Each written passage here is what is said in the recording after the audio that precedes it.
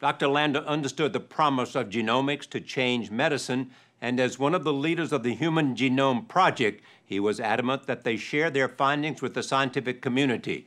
At the time, this was unheard of. Well, Eric Lander is a larger-than-life personality.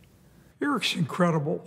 He started life as a mathematician, a brilliant mathematician, met David Baltimore, who convinced him to go into science, and the rest is history.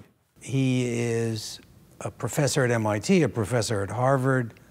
Eric was the only person that could do it, start up the Broad Institute, because no one else had an idea like that. Eric taught me what you can do with personal charisma.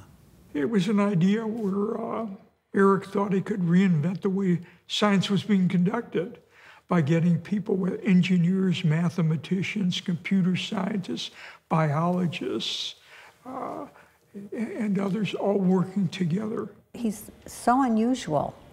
He's a scientist that can explain things to a layperson, and he made it seem so simple. Edie was so impressed, she said, we should give Eric all of our money. That's true. That's true. I don't think Eric ever wants to be put into a box. Box of being mathematician, box of being geneticist. He likes problems, big problems.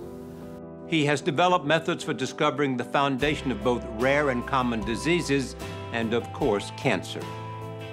Eric is driven by wanting to do science. And the science that he's chosen to do is largely biological science, because I think he's driven by an interest in human medicine. He wants to help solve the cancer problem. The past 15 years have seen exciting innovation in cancer research because of the work of Dr. Lander and others like him.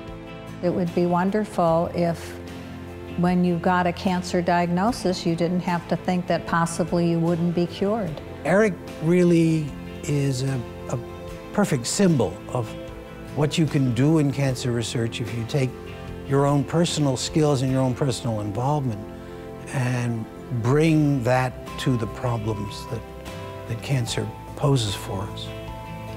He taught us that there are ways to do things that have never been done before. I've always been a believer that leadership is a key skill that's needed in scientific institutions as much as it's needed in corporate structures. But Eric brings that to a different level.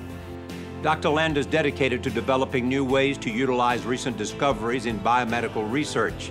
And as co-chair of President Barack Obama's Council of Advisors on Science and Technology, he is at the forefront of pushing those initiatives forward.